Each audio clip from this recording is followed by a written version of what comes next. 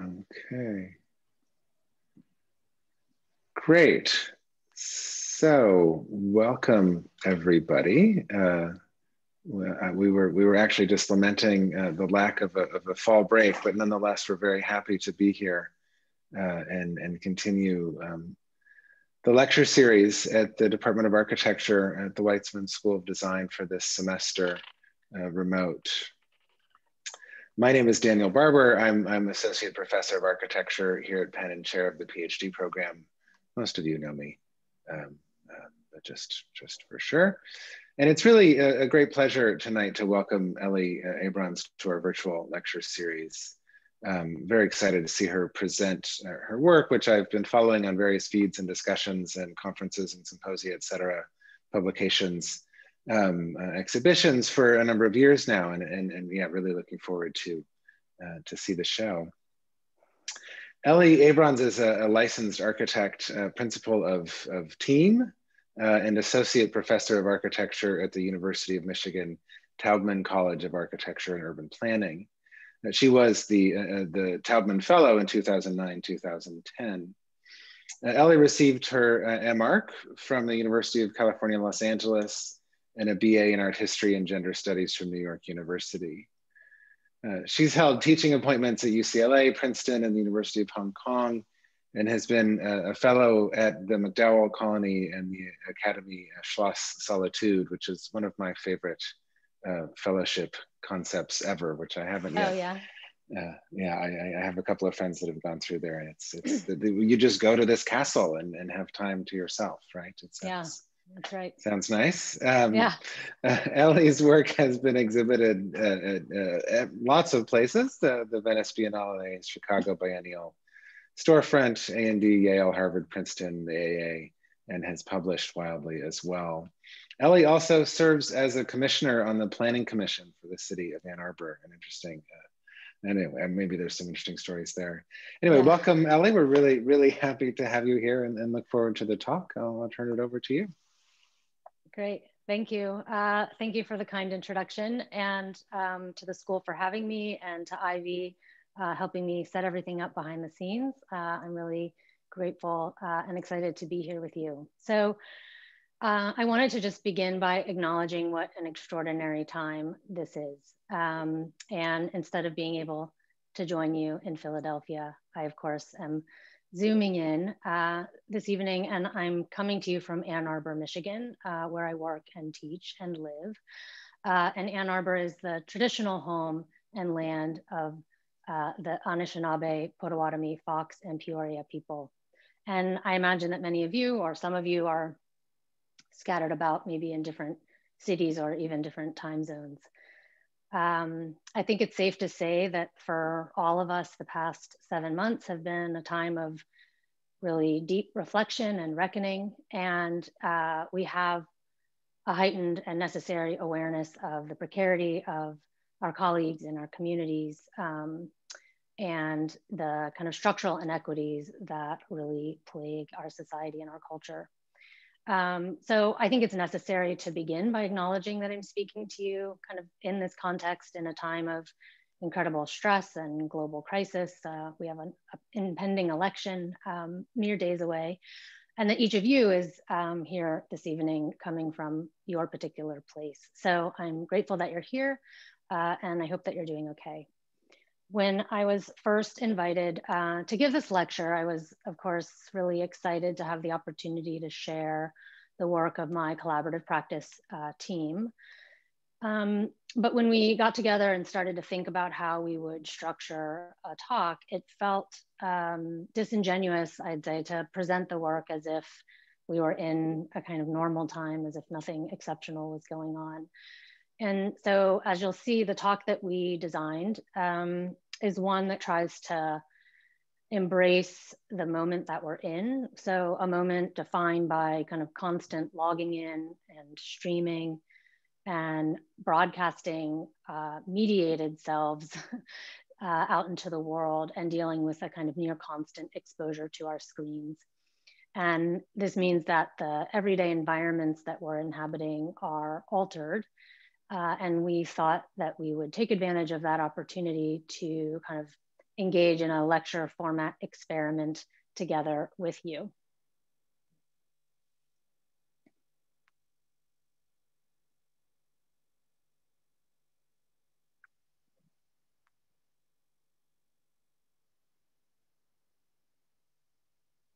I wanted to begin by sharing some ideas from earlier projects that are still at play in our current work. So this project that I'm standing here in front of was a competition entry called Arrange Life for a house in Los Angeles, located in the Hollywood Hills, not far from the Hollywood sign. And you can see in this project that we're working with material qualities that show up in different ways. So in this project where the rock was our material muse, you can see that rock shows up as a kind of graphic profile, so the edge of the exterior wall behind me, or as image printed on the facade, or as form in fake rocks and real rocks, which show up in various locations in the project. And this separation of image and form is something that our practice has been really working with from the very beginning. And the origins of that interest are in hybrid forms of representation that arose when we needed to merge one-to-one material prototypes with speculative design projects. And one of the tools that we used was photogrammetry. And this was a way that we could digitally process material tests and produce separate files for image, which would show up as a kind of texture map from a rendering software, and 3D form, which we would get as a polygonal mesh model. Here in the roof plan of this project, you can see how the image of rock, shapes and profiles of rock, and actual rocks merge to enclose a series of inhabitable spaces that accommodate living. Another ongoing interest that I wanted to highlight is the scenographic, or what we often think about as placing images in space. So you can see in this project the billboard quality of the facade, which was designed to resonate with the Hollywood sign just beyond the site. And we're really interested in the play between the kind of two-dimensionality of that image as a surface and the three-dimensional objects contained within it, which stage a kind of backdrop for living, and this play between the flat and the spatial. So this is another project called Living Picture from 2017. And this project, we produced an inhabitable image. So here, the thing which we're imaging, as opposed to a kind of material texture, is a borrowed scenography. So a digital recreation of a historic outdoor theater and constructing it as a three-dimensional physical space made up of these large-scale objects. So this diagram that I'm standing in front of helps kind of unpack the process. So what we did is we made a digital reconstruction of the historic theater. And you can see an image of that in the corner there. So the theater was designed in 1912 by the architect Howard Van Doren Shaw for his country estate north of Chicago. And we used that digital reconstruction of the historic theater to produce a series of perspective views, which were rendered. You can see that here. We then took that series of views and projected those across a collection of three-dimensional shapes, which were arranged to produce a stage and seating for an outdoor performance space.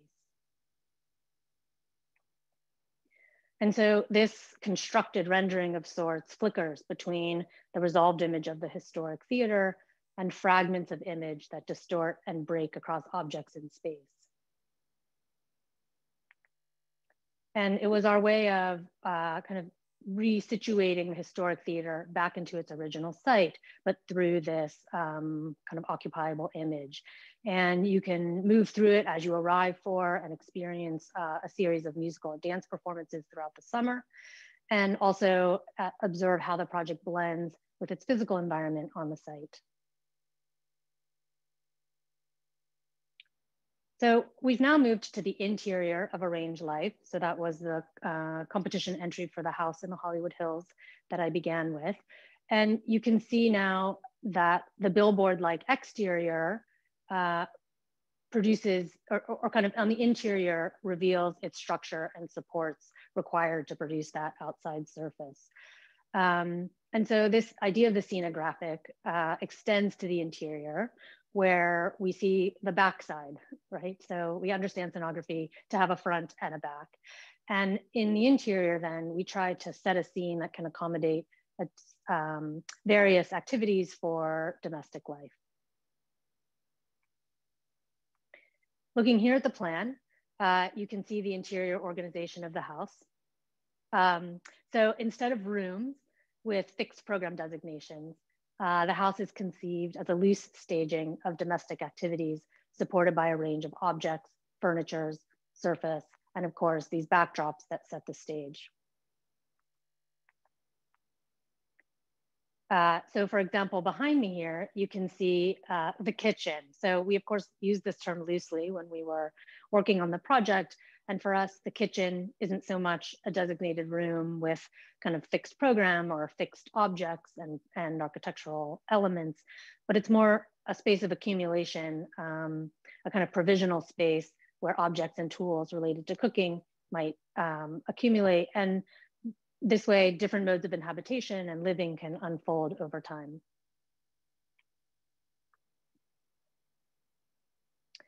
So this project from 2018 is called Additional Address. And here we were continuing to think about domestic interiors, but this project is a design for an ADU, an accessory dwelling unit. So a much more modest scale of living space than the previous one. And I'm here, in front of the model for this project.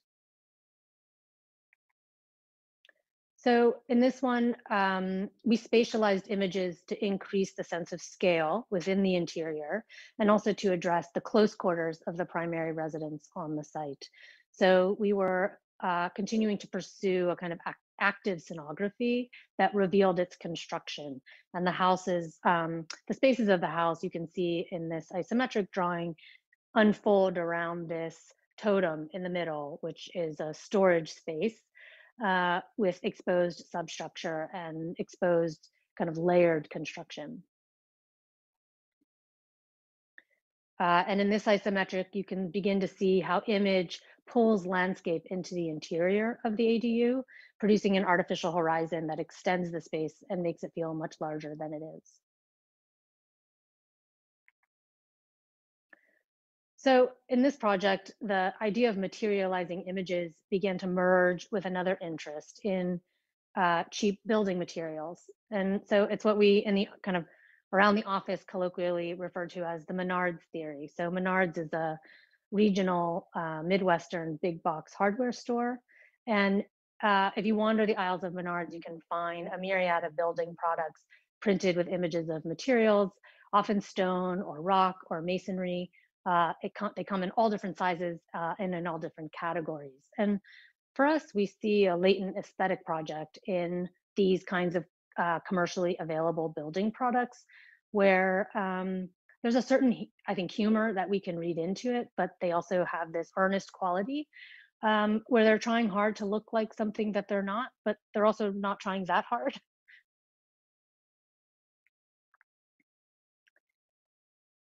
So this is the ADU, but now in a kind of new instantiation. So what began as a speculative project evolved into a built one. And I'm now standing inside the ADU, which is currently under construction, estimated to be complete in a few months, hopefully by the new year.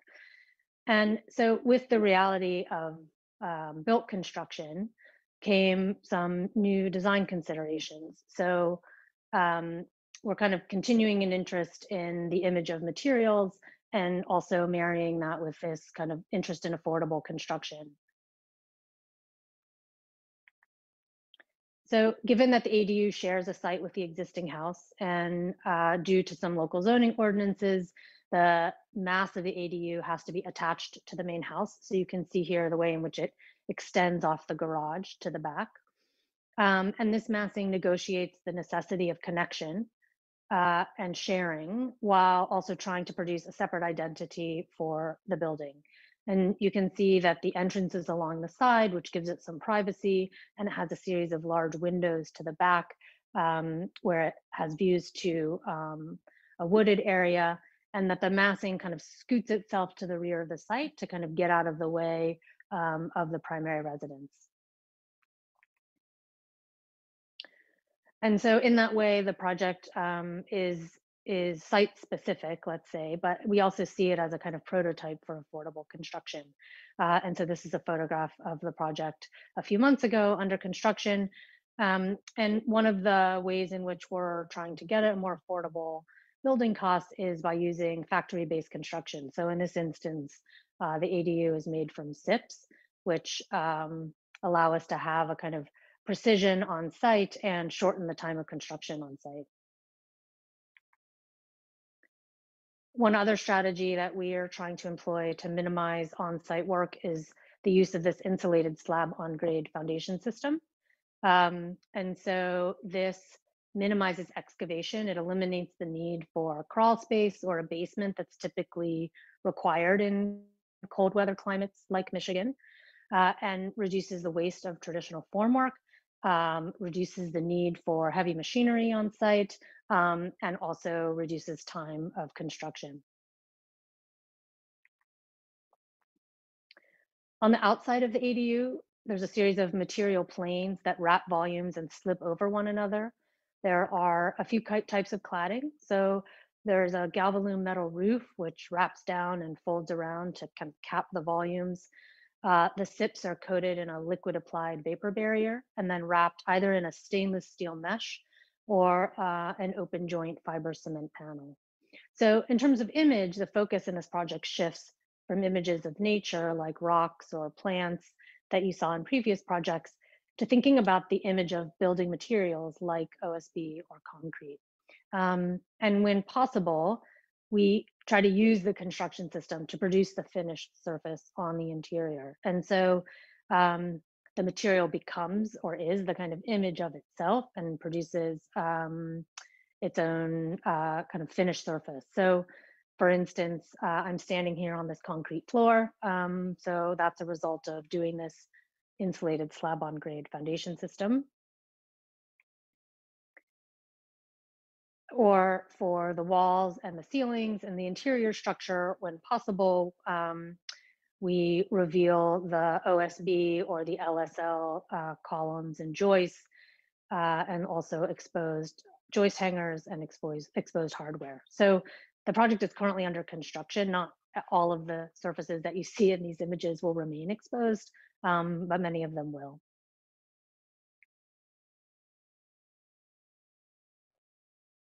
So this thinking about affordable construction is something that we believe can have impacts at a much larger scale, or ideally would have impacts at a much larger scale, at an urban scale. So when it comes to diversifying housing options and making well-designed homes that are more attainable to more people, this is an avenue that we're kind of actively researching. So the buildings here around me are a series of buildings which are for a current project that we're working on in Detroit for multifamily housing. And we're working systematically to produce several low to mid-rise housing types that range from a duplex up to a 16-unit mixed use type. And all of the buildings derive from the same logic of construction that we're using. So like many cities in North America, the costs of construction in Detroit are quite high due to expensive land costs, expensive trades, and expensive materials. And so we're trying to figure out a way that we can bring down those costs and still deliver a nice space for living. So there's the insulated slab on grade foundation that I mentioned. In this project, we're also working with a prefabricated composite panel wall and roof system. And similar to the ADU, trying to, when possible, avoid extra finishes. And so using the building systems as the finish when possible. And this approach, I think, affords certain design opportunities. So for example, because the prefabricated wall and roof panels are affordable and also very well insulated, it gives us the ability to actually create a lot more exterior surface than you would typically find in a low budget construction project. So the kind of necessity for compactness finds a little bit of relief. And the massing then can get broken down to create a series of smaller masses that sit on top of a base, essentially. So in this project, then we also can take advantage of that to produce exterior circulation. So what you see in the section here are these two-story kind of lofted units that sit on top of garden level units, and the smaller footprint of the loft unit makes space for this exterior circulation on the second floor. And it's kind of interesting just in this moment to think about the way in which this design has inadvertently turned out to be really pandemic friendly. So there's no shared lobby or shared doorknobs or surfaces actually that you have to touch. So you can kind of enter without touching anything straight to your front door. And so the project represents really a convergence of a desire for affordability, sustainability, and what we think will be a really nice place to live. So the kind of well-insulated shell provides low energy use. The broken up massing allows for a lot of cross ventilation and just a high amount of ventilation and daylighting in the units. And the buildings will be fully electrified, so there's no natural gas hookup coming here. And we hope will provide new high quality workforce housing for this neighborhood. And so the way that we think about approaching affordability is not about reducing architecture to some kind of minimum product for housing, but really thinking about design as a series of trade-offs. So how can we redistribute the budget to place value where it matters for quality of living?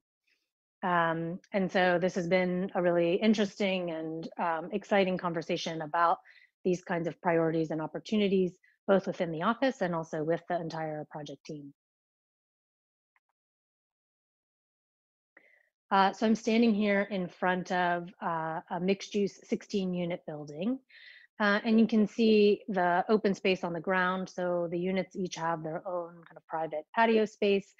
And behind me, you can see the exterior circulation that leads to the second floor. And the way in which that stair kind of creates a connection between these two levels and a sense of community kind of internal to the building. And this is a view of that second floor exterior circulation space, which we think of as a kind of elevated street. So all of the entrances to the second floor units face or empty out into this street. And then there's a couple of stoops which lead to private stairs up to third floor units. And the buildings are thought of as really prototype buildings for a future larger scale development. And the ambition here is to think about how we might work higher density into what are traditionally single family home neighborhoods. So as I mentioned, this project is located in Detroit. So Detroit is a really dispersed city. It evolved and was planned around the automobile. And so creating this kind of density that we imagine could produce a kind of walkable neighborhood requires us to work around or push back on some zoning restrictions that overwhelmingly privilege single family housing. So things like minimum lot sizes, which are very big, or minimum parking requirements, which we think are too stringent, large setbacks, which are too big, et cetera. And so those ordinances, I think, are, in need of an update, let's say, because they often run counter to the ambition to produce this kind of dense walkability in the urban context. And so we've spent quite a bit of time thinking about how we might work around that.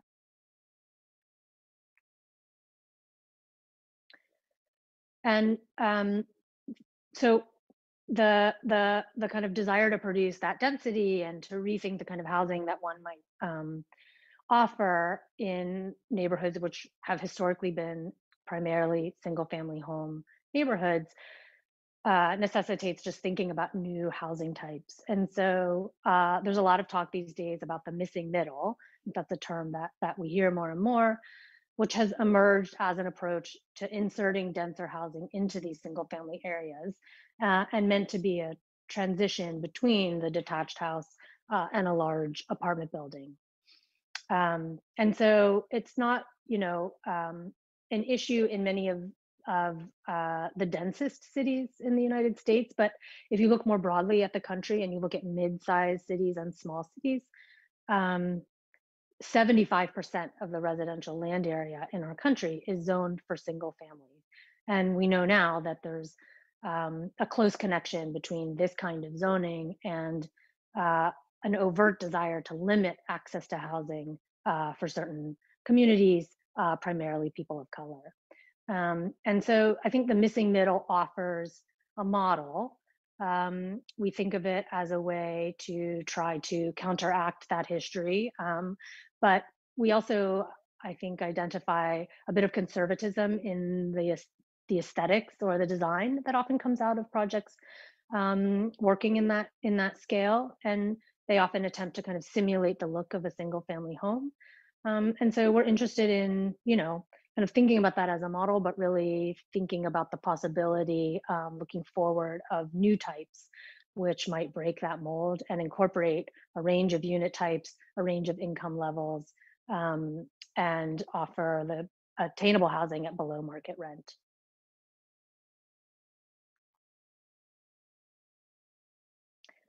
So this project, which is called Ghost Box, is a much more speculative one, but also a project that is attempting to reimagine a building type. So in this case, the big box store.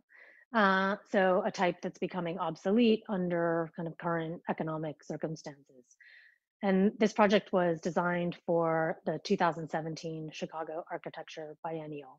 And for it, we imagined the reoccupation of an abandoned big box store for residential use and a reassembly of its materials to make new spaces for living. So the big box retail store is a persistent figure in the suburban landscape. And it's a spatial model that comes out of a certain economic one or business one. But there's also a real material specificity to its construction. And that's something that we explicitly wanted to draw from in this proposal. So in this large scale model and kind of speculative design proposal, we imagined that you would selectively disassemble this existing big box store and reassemble its parts to enable other occupations. So as I mentioned, these kind of spaces for domestic life.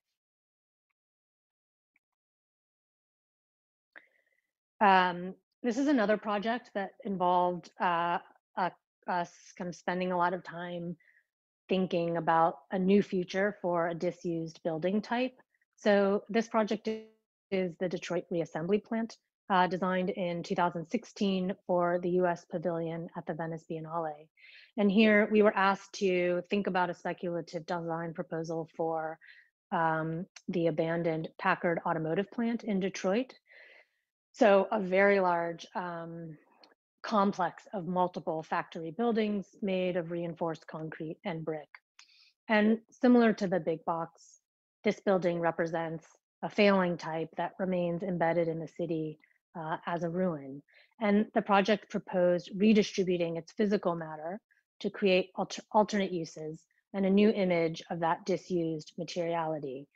And so the goal, or the kind of vision or ambition for the project, was to shift the image of that disused, the kind of association of with the image of that disused materiality, from one of blight and liability to something new and maybe something more future oriented. And so we imagine that the factory would be, the site of this kind of former factory would become an active site of collection, collection and sorting of waste materials, and that those materials would then get cast into new buildings. So this is an image of the physical model that we produced for the exhibition. And you can see how materials are being reassembled into different forms. So this is an image of what was a public gallery space contained within this lightweight, semi-translucent cast-in-place shell. Or here, what we kind of affectionately refer to as the mountain, this kind of heavy monolithic form made from recycled brick and concrete, recovered from some of the rubble and piles of materiality from the site. And this new aggregate gets formed into these large precast blocks, which are then craned into place. Or here, where the existing column, beam, and slab structure, this reinforced concrete structure of the original, one of the original buildings is maintained and sheathed or enclosed in reflective materials that actively produce new images of the site's materiality. So returning here to Ghostbox, this image of the model shows the part of the project that we did as an homage to the practice of James Wines and Alison Skye called Sight. I'm sure many of you are familiar with projects of theirs from the 1970s and 80s, where the signage for best department store showed up like this in their projects. And so we appropriated that design here with our practice name, partly because the kind of charge from the curators for the biennial exhibition was to think about a contemporary relationship to history and to think about the role of precedent in architecture today. And also because you know, it was a way for us to kind of pay tribute to a practice that has had a lot of influence on our work. And so it was a little bit cheeky, but it also, in this project in general, was a real test for design ideas that we're currently working on in a new project. So for this project, we are asked by a client to renovate an old commercial space for new retail and community oriented nonprofit organization. And so the building behind me, or the image you see here, is the way in which the building looks today. There used to be a large billboard on top, which was removed, unfortunately, by the advertising company that owned it. But you'll see that we're interested in kind of bringing that back to life. And the facade is currently being used for a series of kind of public artworks. And the building interior and the roof are in really terrible shape. And so rather than rebuild those kind of as they were or where they were, what we're proposing is inserting a new building into the shell of the old building, kind of shifting the new interior over to a side lot and producing this space in between the two. And so we are afforded then an opportunity to call out an explicit difference between the old and the new. Think about those two things adjacent to each other. And that allows us to reframe or represent qualities of the existing building, such as the brick detailing and the big framed openings in a new way. So here you can see kind of looking down into the courtyard that gets produced as we shift the new building back and away from the existing shell. And so you get a kind of building inside a building with an interior courtyard framed within the exterior brick walls of the original structure, which of course need to get braced by new support and by the new building itself. And here you can see how we're starting to think about bringing the billboard back to life, but thinking about the billboard not only as a moment of sonography, as a physical image in space, but thinking about it as something which is occupiable and could offer new vantage points in the site. Thinking about surfacing the ground for play, an eating area for walk-up food service. So starting to try to fold together these different programs as a way of activating this courtyard space between the new and the old. And that idea of subtraction that can yield new possibilities, you know, comes kind of in a lineage, let's say, with the Ghost Box project, where we were also thinking about the way in which subtraction can actually produce space.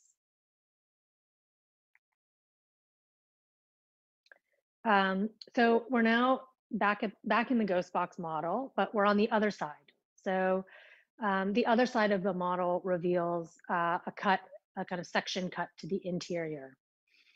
And in order to in order to inhabit the inside of this building, which was originally designed according to a certain model of efficiency, a kind of ruthless efficiency, we use scenographic elements that help recode and reframe what's left behind after the partial disassembly.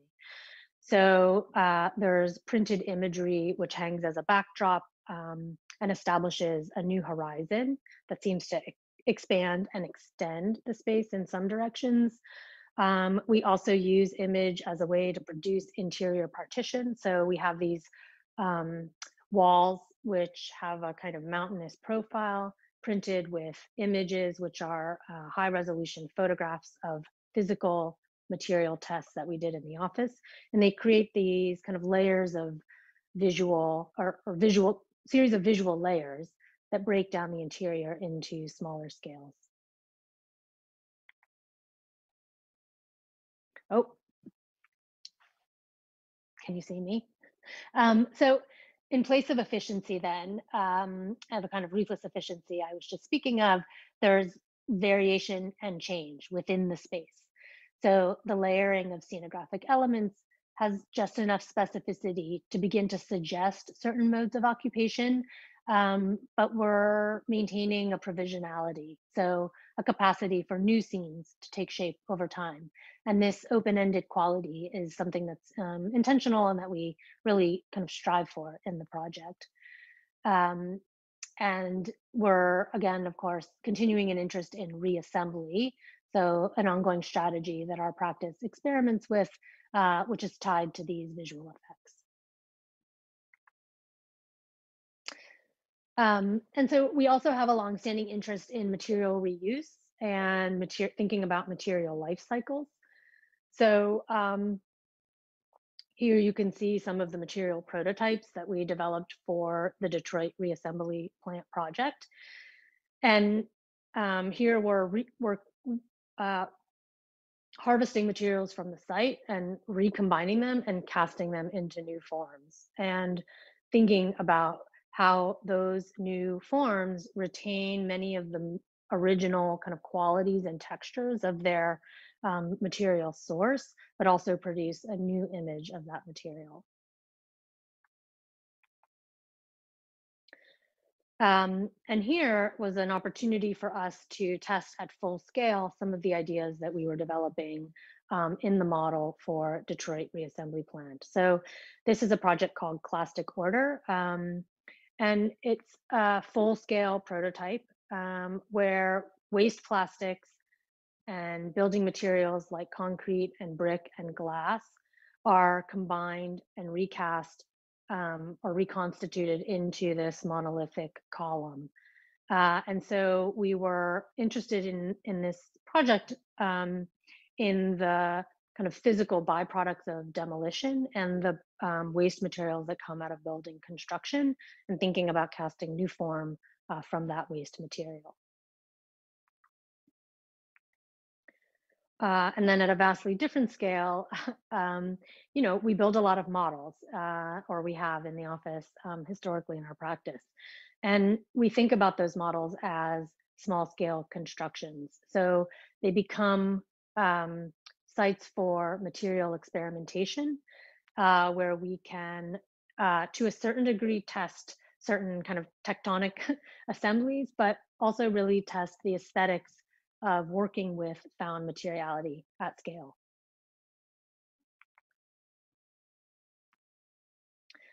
So this project was called, which is a design for an exhibition. We called it Models on View. It was put together in 2019 for the gallery at the Architecture School at Kent State.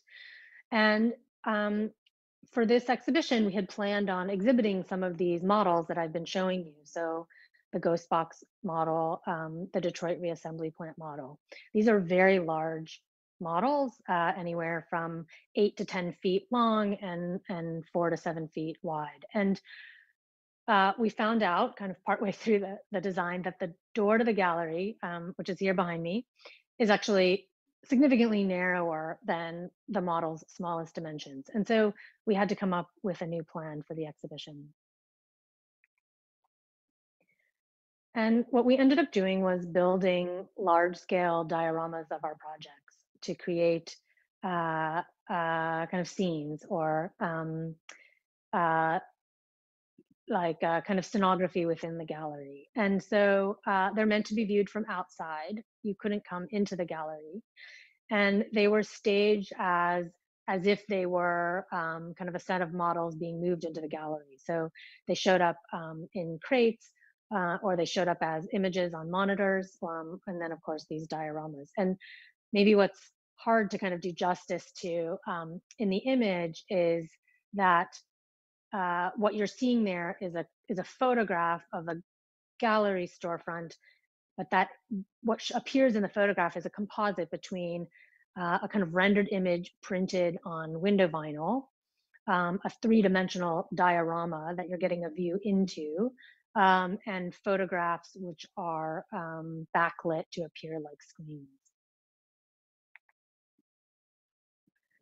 And I think rather than maintaining the illusion, as the point of the project really was to reveal the apparatus behind image making. So you can see here the softbox lights and the props and kind of structures which are needed to hold up these blankets, which are printed with images of our models. And so even though you couldn't come into the gallery, you could walk up to the window and you could peer in and you could see this kind of behind the scenes. And, a value of ours is that these things don't resolve into a kind of perfect view, but that the orientation and scenography and staging of objects and images is such that it provides multiple views. And, a kind of almost perverse mediation of our own work by representing image and representing material that had begun already as images of materials in their first instantiation. So we're in this kind of cycling through of the image and of the materiality. And this project seems like a nice one to end on because of the way in which it does pull back this curtain, and it pulls back the layers of imagery and streams of information that we really kind of resonate, let's say, with our current moment where we are all in this kind of virtual space, producing mediated images of ourselves and kind of impressions of reality. And so beyond the specifics of this exhibition or how it presents our work, we thought it would be a nice place to end because it kind of suggests a way of seeing that we think is of the utmost importance in this moment right now.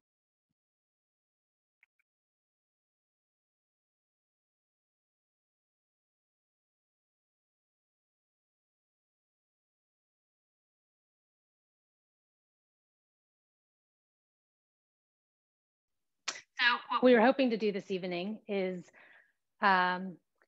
begin to pull back the layers of mediation that we've been kind of forced to inhabit these past few months. And I think what you see when you pull back the curtain is that the past, 6-7 months have been a real emotional and logistical struggle. And so I think it has not been a time of virtuosic production, and that wasn't the impression that we wanted to leave you with, because we think it's important right now to, cut ourselves some slack and give ourselves a break. I think all of us, including you, have been going through a lot.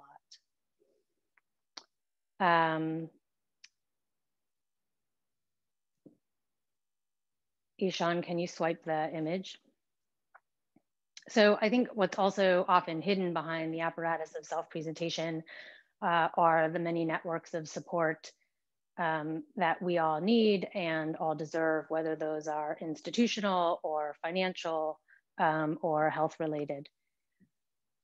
Let's see here, hold on, I have to fix the video. Ishan, can you spotlight my video? So, you know, and I think we all have these structures of support that we want to acknowledge. So there's many people, I think, responsible for the work that you're seeing tonight. A lot of people to thank. So Tom and Adam and Meredith, who are the T and the A and the M in team.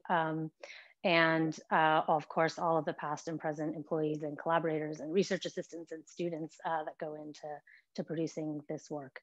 And one last important thank you is to Ishan Paul, who has been behind the scenes as the kind of media DJ, making the kind of occupation of the image that you've seen this evening possible. So I wanted to give him special thanks. So I hope you enjoyed the talk and seeing a little bit of our work, and I look forward to answering some questions with you. Fabulous. Thank you so much. It felt less like a talk and more like really a kind of experience, right? I mean, it was really quite a nice way to get a sense of the work and how you guys work and what your priorities are. I have a couple of questions, but I always want to let it go out to the students first. So if anybody wants to jump in, I think we're using the Q&A function. You can put questions in there, or certainly can. I can read them out, and I think you can also just sort of find a way, chat in the chat, or we don't have the hand raising, but in the chat, just let us know and we can unmute you and allow you to enter the discussion. I'll start. Again, thank you so much. It was really a great body of material and a really nice way to walk through it, quite literally, right? I was just struck, and you know, of course, this is I guess something of some of my own obsessions as well. But especially at the end there, the term and the kind of thinking about the work is scenographic, right? And I'm also a lover of James Wine's and that sort of moment. When the scenographic kind of hit the ground, or quite literally, you know, I mean, and his work starts to crumble and you're kind of seeing it's right. I mean, just as you're revealing there. But I was struck by in a lot of your projects, you know, throughout, and just the kind of even some of the first things you were showing, the kind of earthiness, for lack of a better word, right, or the kind of dirtness and kind of rawness and you know, which is to say, it's not just any scene and it's not just any material, but it's this kind of earth, right? I mean, it has this real sense of any end, and I love that, you know, I mean, I don't even want to call it a table for the model, right? The kind of sculpture itself of that kind of excavated sense, right? And so I don't know if you can just speak at all to that sort of aspect of the work and why that sort of presence of the earth itself seems to be of some value. Yeah, thank you for that question. It's a great one. And it's one that actually, I don't think I've ever been asked directly before, but is one that seems so kind of like such an astute reading. I think largely, and I guess something that has evolved over time. I think largely in the beginning, the result, or that kind of earthiness, as you're calling it, is a result of the fact that we were working with found piles of building material, building debris. And you quickly realize that concrete, brick, I mean, they have this kind of the earth quality. And so when you have a pile of broken bricks, right, or you're beginning to kind of grind up brick and concrete and cast that into new form, you get this real, I think, kind of connection and a kind of like a natural rustication, right? That occurs. And I think we, from the beginning, were interested in like the associations, cultural, historical, that materials carry, and the kind of narratives that accompany them. I mean, not in any kind of romantic phenomenological sense, but really more in like an aesthetic territory that we could mine and try to like re-image or produce a new association with that materiality. But we valued keep maintaining some connection to its source. So when you look at the Detroit reassembly plant and you look at that big like megalith kind of, or monolithic kind of mountain made out of chunks, you can kind of read that the brick, that there's brick in there, or that there's concrete in there. So it hasn't been like totally obliterated, which I think in some material reuse, some veins of material reuse, they're unrecognizable, right, as their original thing. Right. And so I think that connection was important for us.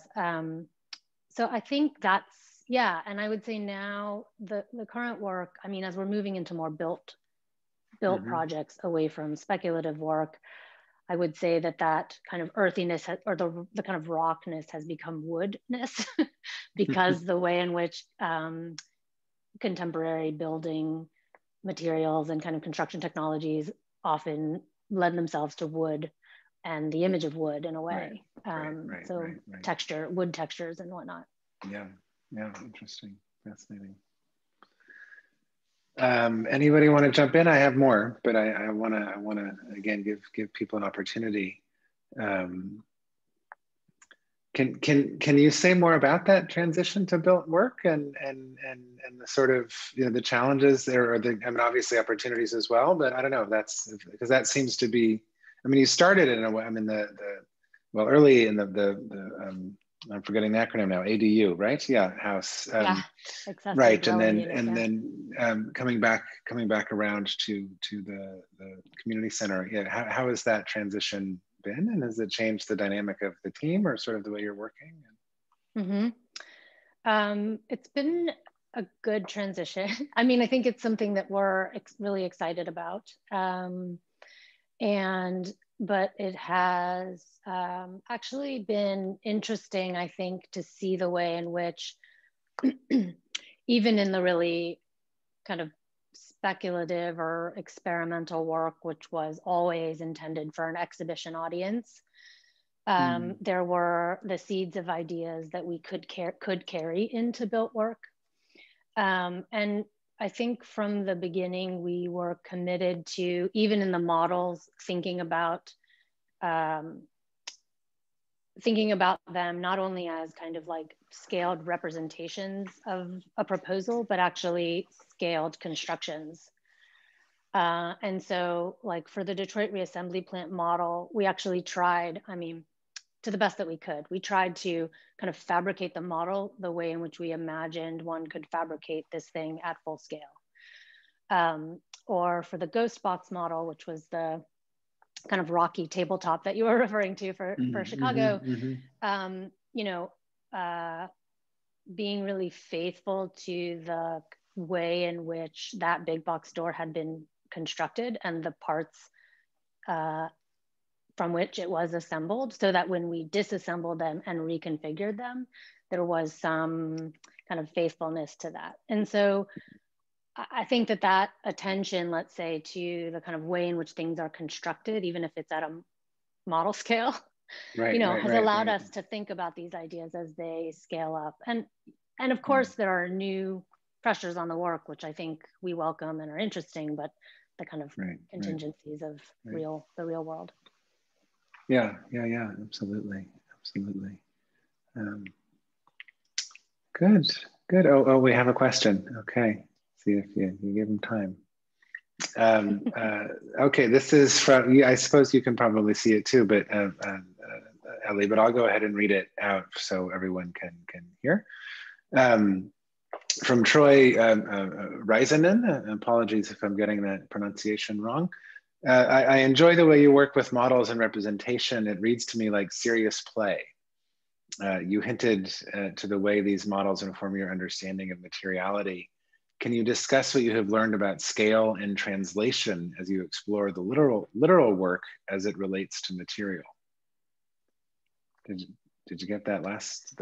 Yeah, I'm also leaning in with my old eyes, trying to reread it on the screen. So Troy, I assume that you mean maybe a similar question to Daniel's, that as we move into full-scale building, the way in which we are kind of relating to material now.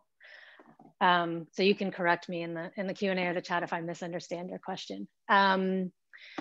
So, you know, I think I briefly mentioned this thing like the Menard's theory in the talk, which was this, kind of interesting intersection we were observing between the way in which we had been thinking about the image of material in these like wild and kind of experimental projects, and the way in which off-the-shelf construction or building products, kind of catalogs of building products, often feature the same or similar aesthetic. There's a kind of funny aesthetic overlap here. And for us, it became an opportunity to think about the image of material, not simply as kind of, not simply as play, not simply as a kind of, not that I want to take that back because play is good, but not simply as a kind of experiment, but also maybe as a strategy for affordable construction. And that if we could kind of marry those two things, like this aesthetic interest in image of material and a kind of formal interest in scenography, and a desire to think about, you know, three-dimensional experience and the way in which 2D and 3D things arranged in space produce particular experience.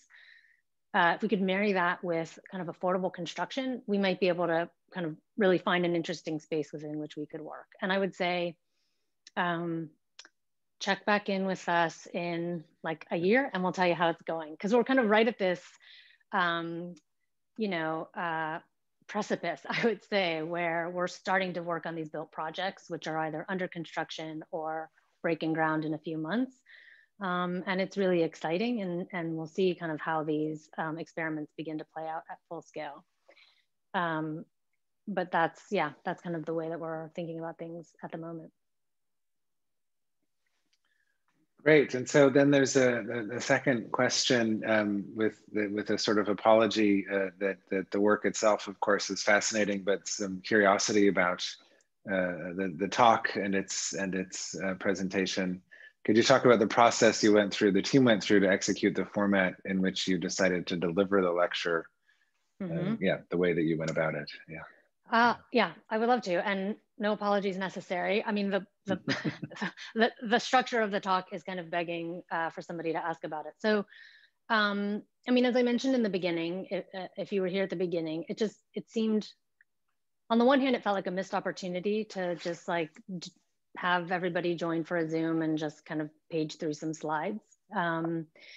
And be a little bust for all of you that is talking. And so it just felt like very, it felt more appropriate to maybe two things. One, take advantage of the kind of hyper mediation that we're all immersed in and think about a way in which we could show our work through that format, and not try to like use use a kind of lecture hall format on the screen, but use a screen format for the screen.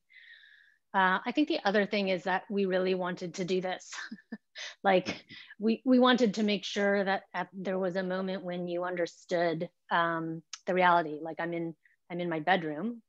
I have a piece of green fabric behind me, and a ring light. And because I think kind of culturally in our discipline and in our field and in academia, I think we have this, an almost pathology about kind of virtuosic production and about kind of achievement. And I think, that's just not the moment that we're in. I think many of us, including myself and my teammates, are struggling day to day. Like it's a tough time. And so, I think we wanted to like kind of offer that. I don't know if you're asking maybe about the technical aspects of how the presentation works, but it's basically a green screen. The software is called OBS. It's a free software. And Ishan Paul, who I thanked at the end, is really behind the scenes. Essentially, imagine a video version of Photoshop where you can layer in things live and stream them. Yeah, Great. Well, no, and it is, I mean, it was really nicely effective to even just the kind of, I don't know, just sense of a person in space, right? That it was effective to me, not only because of the the production itself, but also, of course, given your subject matter, that kind of recognition of how the person in space kind of shifts the relationship to materiality and form and all of these, all of the issues that you're putting forward, right? It was, you know, it was quite, but I don't know. I mean, I did get this kind of, yeah, like how it's been so long, you know, since I've seen an actual person standing up in a lecture hall and giving a talk. You know, I mean, it's one starting to lament a little. I don't know. Yeah, I mean, it's also it's an interesting experience to kind of inhabit the images that we produce, which is not something I've done before. And right, so when we designed this talk and started kind of inhabiting our work, it's like a different relationship to one's own work, which would be, I don't know, could be a curious thing to do, not necessarily for an audience, but just as part of one's own design process. I mean, do you have a sense, I don't know if this is really a fair question, and feel free to deflect or something, but how this mediated experience and some of the other pressures indeed as well of this, you know, the pandemic might be having an impact on your work as an individual, or your sort of interests and inclinations, or maybe how the four of you are operating together in any way, or I mean, I don't know, do you see this, do you see any kind of major impacts, and do you see things lasting or changing? No prophecies needed, but I mean, I see change happening everywhere. I hope some of it is lasting, and I hope some of it is temporary, right? I mean, I think, you know, speaking now from like a very personal position, so not as team, but just as Ellie, as myself. I mean, I think, you know, the way in which I occupy, the way in which I kind of am in the world, I think has really changed. And that's, you know, I think a good thing. I think there's been, you know, a shift in, a little bit of a shift in priorities and in the kinds of things that I'm paying attention to. And I sense that that's a broad, more, you know, a broad condition. And I think that the kind of reckoning that I mentioned at the beginning that I think we're all going through is a necessary one. And so I think undoubtedly that will change the work, you know, not, so I don't know yet how, but I think it will. I think, you know, as educators, so, you know, we're professors, and this lecture is hosted by the university. Like, I mean, higher education, I think, has fundamentally changed in ways we probably don't understand yet. No, good.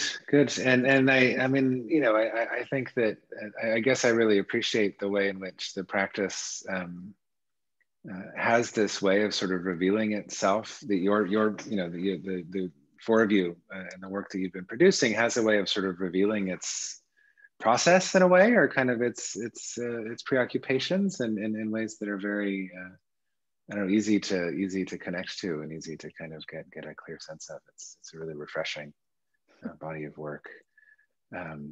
Thank you, Ellie, for joining us. Thank you for taking the time, and thanks for the questions, and for everyone for joining in. We'll see, I hope, a lot of you next time, and yeah, thanks again. I hope to see you soon on a review, or somewhere on the screen, no doubt, but yeah, maybe someday off as well. So I'm sure our paths will cross. Thank you so much. Good. It's been a pleasure. Thank you so much, Ellie. Take care.